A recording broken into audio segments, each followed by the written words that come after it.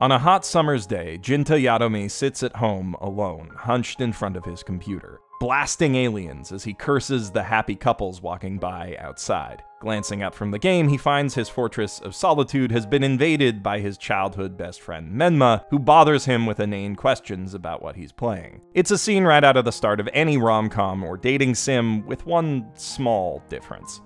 Menma's been dead for 5 years, and in that time, Jinta and their 4 other best friends, known collectively as the Super Peacebusters, have drifted apart, each scarred by the trauma of loss in their own way, and each incapable of talking to the others about it. Which is a problem, because Menma has a wish that can only be granted by the 5 of them together. Jinta can't be sure whether she's a stress-induced hallucination or an actual ghost, but either way, he just can't say no to her. So this sad, angry hikikomori has no choice but to get the gang back together in hopes that they'll finally be able to put the memory that's been haunting them for the last 5 years to rest. That compelling hook is how Anohi Mitahana no Boku Tachi wa Mada Shiranai, or We Still Don't Remember the Name of the Flower We Saw That Day, begins. It ends like this.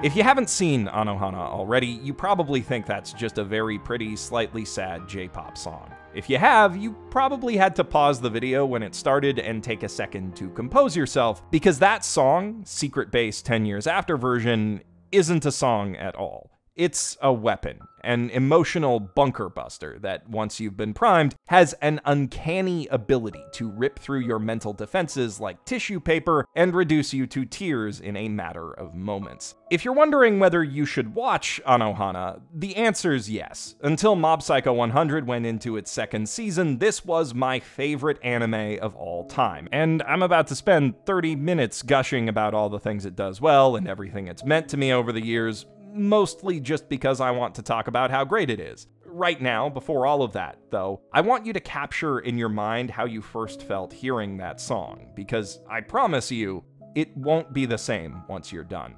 I certainly wasn't the same after I first watched this anime. I've talked before about how Anohana showed me the value of catharsis in media, of having a good cry just to get the feelings out. Something I used to do when I was a kid, but that I buried as the world told me to toughen up. This show really awakened my appetite for non-violent, emotionally driven dramatic storytelling, and jump-started my evolution from shonen bro to the pretentious anime academic you all know and tolerate today. If I hadn't found this show when I did, my tastes in anime, and therefore this channel, would probably be very different than they are now. I don't know if I'd have ever watched Your Lie in April, Rakugo Shinju, Yorimoi. I'd almost certainly have viewed Erased differently, and I wouldn't have met my girlfriend if I hadn't made those specific videos when I did. So yeah, just by broadening my horizons, Anohana really changed my life for the better, and that's far from the only thing I owe this show. So unsurprising that it has such a place of prominence in my heart, but if you're on the fence about watching it, I don't want you thinking that my recommendation comes from a place of pure sentimentality. Yes, Anohana was the right anime for the right time in my life, but it's also one of the all-around best-made anime I've ever seen, period. Even 8 years later, rewatching it, having seen a much wider range of anime that I can now compare it to, I was still impressed by every aspect of its production. Nary a moment of its 11-episode runtime is wasted. You can't talk about Anohana without talking about its screenwriter, Mari Okada. She came up with the show's premise, and its teenage recluse protagonist, Jintan, was written by drawing on many of her own experiences as a depressed high school truant. But Anohana is not solely her story. It wouldn't be half the anime it is without Tatsuyuki Nagai's direction, Jin Aketagawa's sound design, Reimi Horikawa and Galileo Galilei's music, or the dozens of other talented artists who brought it to life. Likewise, this isn't just Jintan's story. Anohana has 6 protagonists, each of whom ranks among the richest, most complexly imagined characters in the anime canon. As we dive into those characters and the show's other merits, things are going to get progressively more spoilery from here, so if at any point you want to duck out and watch the show on Netflix, which is, to my knowledge, the only place where you can stream it in HD with the dub, it's a quick binge, and I'll be waiting here when you get back.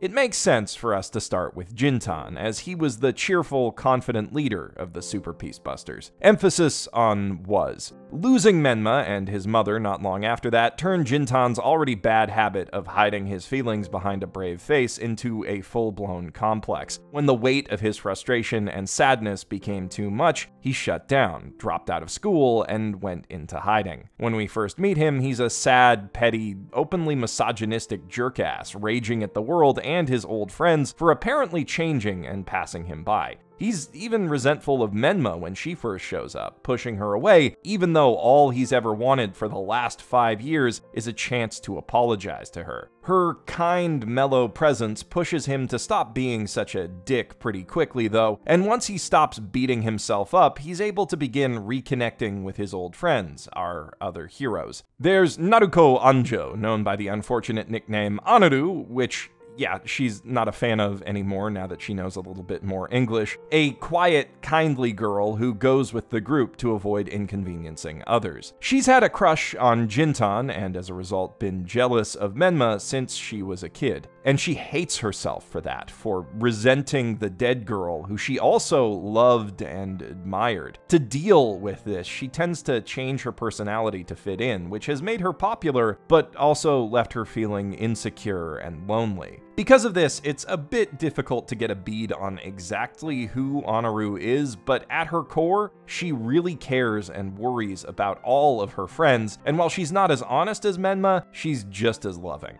Atsumu Matsuyuki, Yukiatsu, is also consumed with jealousy, though his is directed at Jintan. He too was in love with Menma, still is actually, and together with Anoru, he plotted to force Jintan and Menma to confront their feelings right before she died. He is racked with guilt, unable to forget his feelings, and stuck feeling inferior to Jintan no matter how much he outshines the sad shut-in in academics and in life, because the one thing he wanted that Jintan had, Menma's love, is now forever outside his reach. In the daytime, this inferiority complex manifests as, well, he's an asshole. At night, he deals with it in an even less healthy way, though. He's created this very distorted image of Menma in his head to contain his bottled-up emotions and to punish him for his guilt, and sometimes he dresses up as her and runs around in the woods where she died at night. He is not well. The first to notice this proclivity is Chiriko Tsurumi, Tsuruko. Tsuruko is a bit of a wallflower, most comfortable quietly observing and sketching the people and places around her. She's good at picking up on things that the people she knows want to hide, and there's nobody she knows better than Yukiatsu, because she's in love with him. Despite her feelings, though, Tsuruko doesn't have a jealous bone in her body. Not because she's better than that, but rather because she's convinced she's worse than it. She thinks she doesn't deserve to have her feelings returned. Her sense of self-worth is at rock bottom, and instead of honing her natural talent for art, which she doesn't appear to see any value in, she busts her ass to get good grades just so that she can stay in Yukiatsu and Menma's shadow. She can only get out of it by realizing that she is just as irreplaceable as Menma was, and great in her own way. The only one of the Busters who doesn't butt heads with Jintan at first, and who immediately believes him about Menma's return, is Tetsudo Hisakawa, Popo, a shy, awkward young boy who, following Menma's death, grew into a free-spirited world traveler. While his friends were in school, Popo studied under monks in Thailand and India and learned to take things in stride. He's relaxed, approachable, fun, and funny, easily the most immediately likable and helpful of the Super Peacebusters. Popo's the kind of guy you just want to give a big hug. But first impressions can be deceiving. Popo is, by all accounts, a lovely lovely guy with an infectious smile, but Menma's death affected him and is still affecting him just as deeply as his friends, if not more so. Because Popo, this is the last episode, spoiler, so skip to here if you want to avoid that. Popo either watched Menma die or he was the first to find her body, and he'll never know which because he was too scared to go help her. All he could do was watch the river take his best friend away, and now that's just about all he can see when he closes his eyes. So Popo ran away to see the world, to see new people, to see and learn about new things, to see anything other than that body and himself. All of the other Busters are denying their own feelings to some extent, but none more than him, and he epitomizes the inherent contradiction of this coping mechanism, of forcing himself to forget. On the outside, he's the happiest and most well-adjusted of the group, but inside, he's racked with horrible pain that will never leave him because he won't and can't let it out. So, yeah, you really just want to give him a big hug. And by the end of this show, you'll want to do the same for all of the Super Peace Busters, even that jerk-ass Yukiatsu. Each of these characters is a mix of complicated, overlapping, sometimes conflicting emotions and desires. They all act according to their own consistent, complex internal logic, as do all of the supporting characters. It's remarkable just how much depth Mari Okada was able to create within this small cast in just 11 episodes. Anohana is impeccably written. As its full title hints, it can be downright poetic at times. But it's not just a great script, it's a full anime production. The performances in Anohana, both from the actors giving the characters their voices and the artists animating them, are nothing short of incredible, and these characters would be nothing without them. There's so much subtlety and nuance in how these characters move, where their eyes drift in conversation, the little tics they have. And in both English and Japanese, every actor gives their all to bringing these wonderful characters to life. Mari Okada may have mapped out these complex inner worlds, but it's down to these actors to explore them, ultimately. And from their most passionate, expressive scenes to the points where their voices break a little in discussing topics their characters would rather avoid, you can tell that both casts did a very thorough job of that.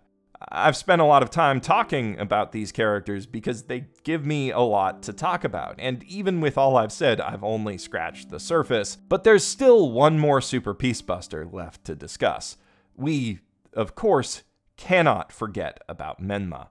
And while I'll get to her actual character in a bit, the nerd in me wants to talk first about how much I love the way her ghostly presence has been conceptualized and portrayed here. Anohana is a heavy melodrama, so you wouldn't necessarily expect it to spend a lot of thought on how to sell its fantasy elements, but it does, and it really shows. This is a shockingly naturalistic take on the supernatural. There are consistent, discernible rules to Menma's existence. She can't pass through walls or float, she's affected by gravity and physics just like everything else, and that means she can pick up and move objects around. Though she can only communicate using objects that she had a close connection to in life, namely her diary. These rules enable the story to develop along the emotional trajectory that it does organically without any of its problems or their solutions feeling forced or contrived. The series tries to only show us one version of its reality, the one where Menma is visible. When she's around people who can't see her, the show conveys their perspective by showing us extreme close-ups of whatever she's interacting with, omitting her hands from the frame, or by hiding her behind other people or objects in the shot. Rather than just showing us the thing she's holding floating in midair, the series prefers to sell the impression that they are through the reactions of those around her. At the same time, there are a few persistent visual clues that set her apart from the living cast, namely that she doesn't have a shadow or a reflection,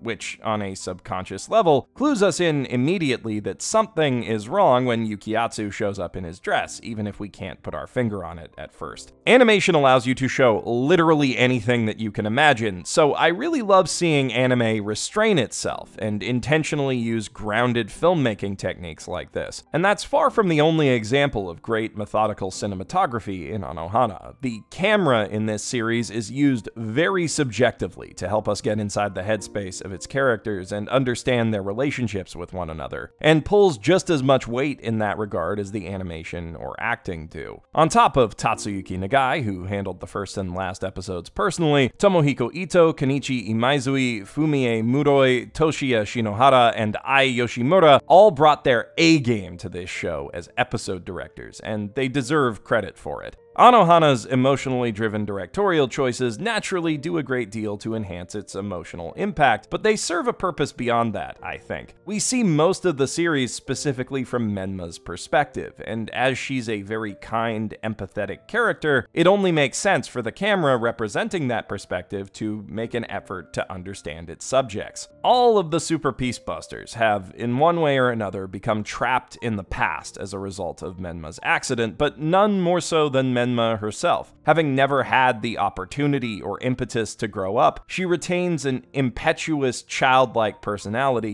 even when she appears to Jintan in a teenage body. This childish attitude does create a few problems in the show, but it solves far more. Menma is described by Jintan as a crybaby, something he initially sees as a weakness, but as she shows with her response to his outburst on that day, that's a fundamental misreading of her character. It's not that she's oversensitive or emotionally unstable, but rather that she's honest and open with her feelings. She's capable of being so bright, cheery, goofy, and fun because she isn't afraid to cry when she feels like she needs to cry. She's also very empathetic and will often cry and smile for the sake of others. That honesty and capacity for empathy is a real strength, one Jintan sorely lacks at first, as we see when he literally runs away from his feelings on that day. The other Super Peacebusters, whether they know it or not, draw on this strength of Menma's to be more honest with each other. This means that she's kind of the glue that held their group together and goes a long way to explain why they drifted apart after she died. Likewise, it makes sense that it's only because she brings that very immature strength with her when she comes back unchanged that her friends are able to mend their broken bonds. While the other Peacebusters have grown out of their childish nicknames along with their childish personalities, Menma is still Menma in all of their minds, and on the rare occasion when she's called Honma Meiko, usually by her mom or one of the Busters clinging to a pretense of maturity, it just feels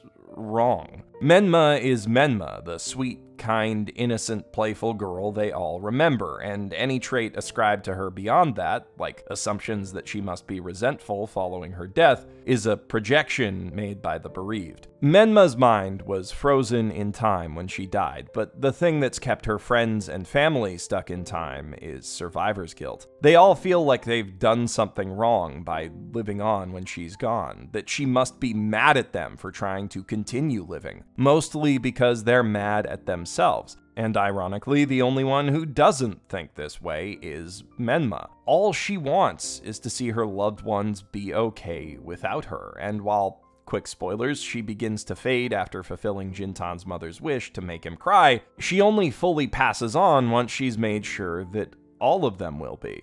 You know, the one thing that used to really bother me about Anohana is that it never gives us proper closure on Jintan and Anaru's relationship, along with other story threads, but watching it now, I actually really like that decision. By leaving those story threads dangling, the series is able to demonstrate that life for these characters will and has to go on, that we have reason to hope for their future. There are parts of their stories that Menma will never see, and that's okay. Outside of the specific context of the story and her death, I think Menma represents a general state of being that is very good for one's mental health. She's retained the innocence, kindness, honesty, and optimism of a child with more adult intelligence, and holds fast to those ideals no matter how hard things get for her and her friends. That's not easy for her to do, and she almost loses faith in Jintan at one point when he starts hiding his part-time jobs from her, but her faith is restored when she sees him working so earnestly to fulfill her wish. And it is very worthwhile for her and for all of her friends to cling to that.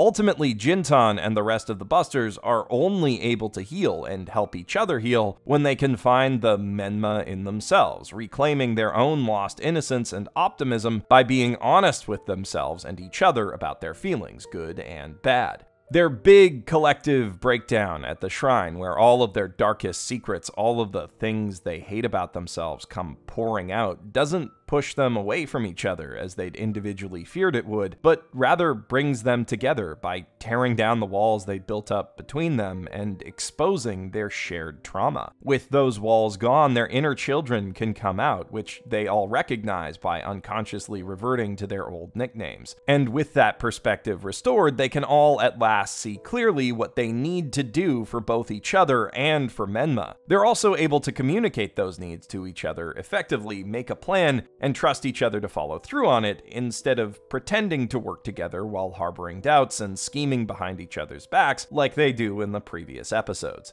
This healthy immaturity stands in stark contrast with the more toxic coping mechanisms we see the Busters and some of the adults around them employ earlier in the story. In trying to be stoic and contain their own feelings, they only end up hurting themselves and creating an atmosphere where nobody feels like they can really let their feelings out. The dangers of this mentality are embodied in Menma's parents. Her father pushes her family to forget and move on before they're ready, and her mom ends up trapped in a pit of misery and anger for years as a result. It's only when they come out to see the fireworks together and start honestly talking about their feelings that they're able to start healing. Contrast that with Jintan's dad, a man who has embraced his inner child and isn't afraid to be emotionally open or get excited about cute things, who's willing to give Jintan the space he needs to figure things out because he knows enough to know that he doesn't know enough to magically fix his son's grief. His hands-off approach isn't perfect either. He does a lot more good for Jintan when he actually talks about things with him, but it's a heck of a lot better than trying to prescribe a set grieving period and force his kid to conform to his expectations. Anohana shows us how certain things that we're supposed to do as we grow up, namely developing a defensive response to the harsh realities of adulthood, can harden and harm us. It frames being emotionally vulnerable and reclaiming one's inner child, mainly through play, as an antidote to that harm. And that theme runs through the whole series from the beginning right up to the end, which I'm about to talk about in detail just to give you a spoiler warning. Jintan first sees Menma when he's lost in a childish video game, letting his immature side out, albeit in a very unhealthy way. The first time that the Peacebusters begin reconnecting and become open to the possibility that Menma's really back is when Jintan, Popo, and Anaru all sit down to play Nokemon together. And of course, everyone finally manages to see Menma only after they all join together in a game of hide and seek, where in their very last moments together, she sees them all as kids again. They were able to find Menma because they were able to find their own inner children, and because they were able to find their inner children, Menma can pass on knowing that they'll be alright, that she's given them the emotional tools they need to heal not just through this trauma, but any that might befall them in the future. The same goes, I think, for viewers who can internalize that lesson, and Anohana is very good at teaching you how to cry. I watched this show at a really rough time in my life. Nobody had died, but my world changed a lot in a short time and in a way that left me feeling numb and depressed. Looking back, sitting down to have a good cry with this show was one of the first steps that let me pull myself out of that and really let my feelings out. And I've heard similar stories from other fans who found the show in times of grief or depression. It may not be an Iyashikei anime, technically speaking, but Anohana has an incredible power to help people heal. Of course, the real tragedy of that final moment is that Menma fades away just seconds after her friends have finally found her,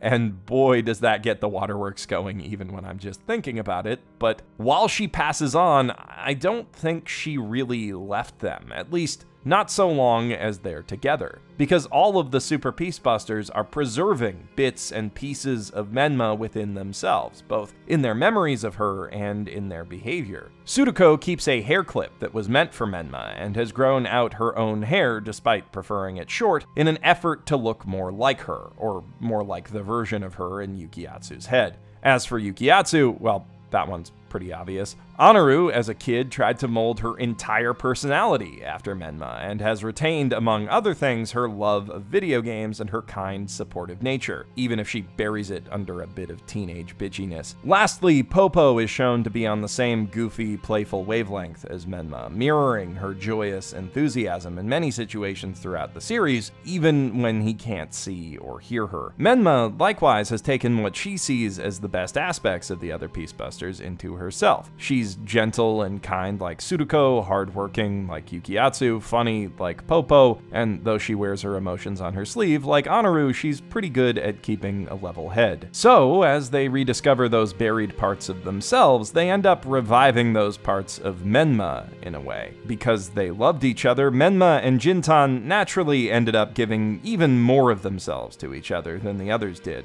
They're both confident, outspoken, and eager to help others, albeit in their own way, and Menma's last wish for Jintan was to help him learn to cry, to experience his feelings honestly, instead of denying them the way that she could. A lesson that she ends up imparting to all of her friends before she goes. While Menma's ghost is no longer haunting the Super Peacebusters, her presence will be felt in the space between them, and in their love for her and one another whenever they're together. Which, as they promised, they always will be. The Super Peacebusters are friends forever.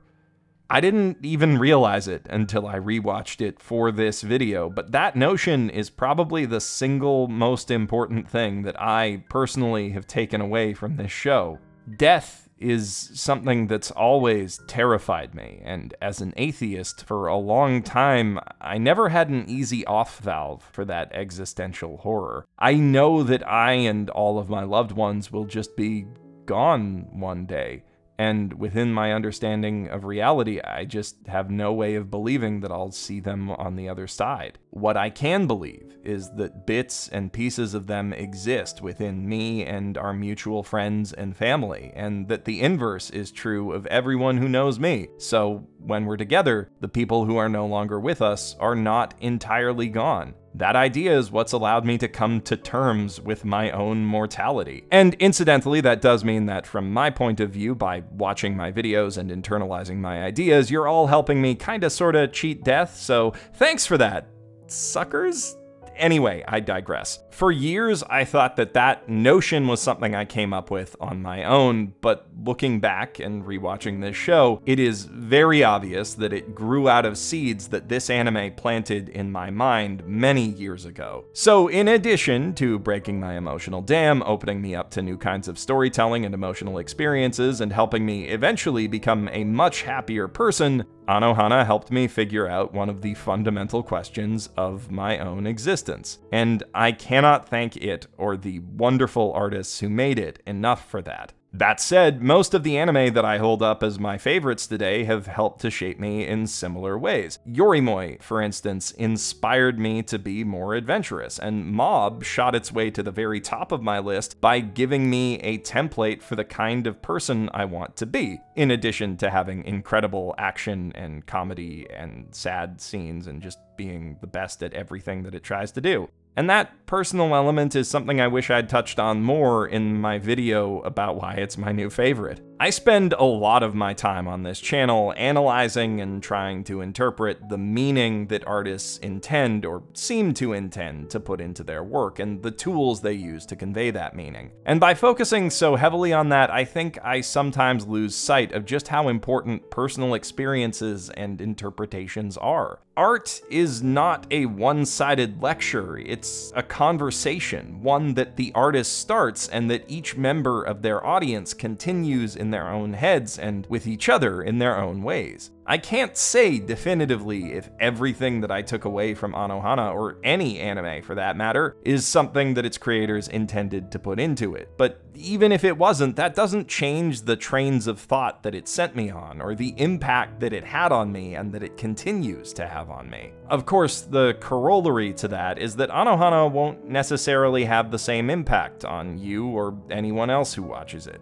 I know that it has for a lot of people, but I've also seen a lot of weebs who just don't like it, and if that's you, well, I hope that this video has at least helped you understand why it means so much to the many of us who do. Anohana is, in my opinion, one of the greatest coming-of-age stories ever told, and one of the greatest anime ever made. Beyond entertainment and catharsis, and to be clear, it offers plenty of both. It provides a healthy and effective framework for understanding and overcoming trauma of all times. A framework with the power, as I can personally testify, to change lives for the better. If you want to experience everything that anime has to offer, Anohana is absolutely essential viewing. Although it will make it impossible for you to hear this song without crying.